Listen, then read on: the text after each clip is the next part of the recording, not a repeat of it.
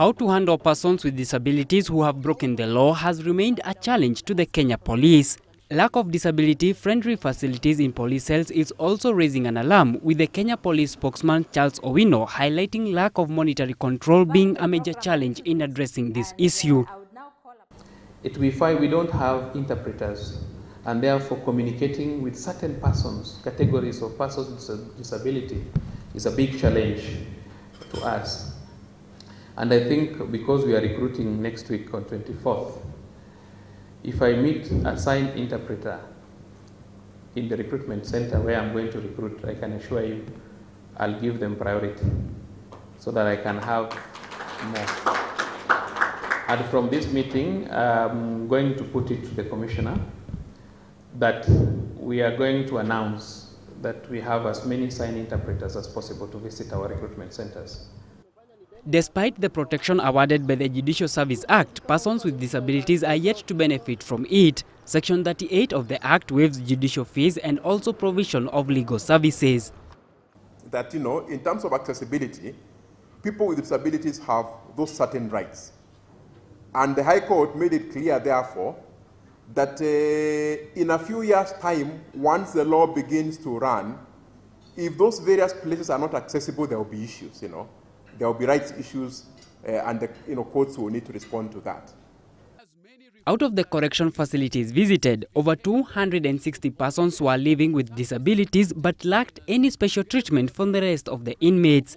Top offenses committed by persons with disability are said to be rape, robbery with violence, assault, theft and drug trafficking. You realize that the mandate of the Kenya Prison Service is containment and rehabilitation of offenders. So actually, to be very sincere, most of what we look at is containment. The court orders us to receive the people. Our work is to make sure that they do not escape. So you see that we don't really concentrate on disability much. And the assumption has been that people with disabilities don't commit crimes. Kenya Police is now seeking for collaboration to deal with its officers who are disabled within the line of duty.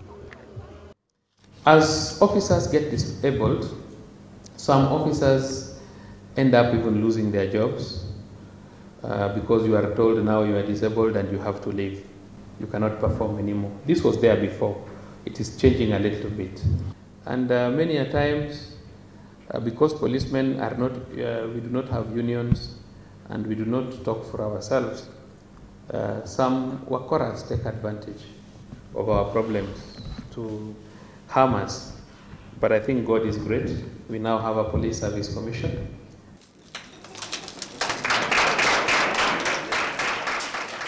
A policy framework for implementing existing laws touching on the disabled and crime has been called for as a matter of urgency.